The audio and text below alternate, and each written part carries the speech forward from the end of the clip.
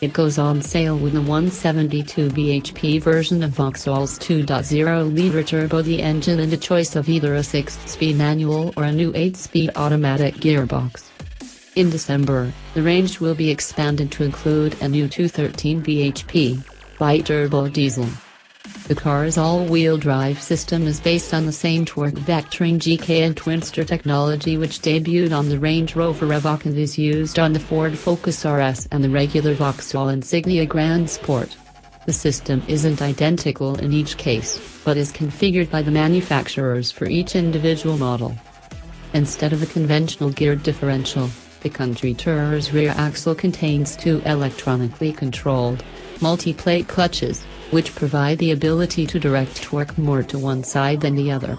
The system interacts with the car's chassis control systems and can send more torque to the outside rear wheel when cornering for sharper turn-in and steering response.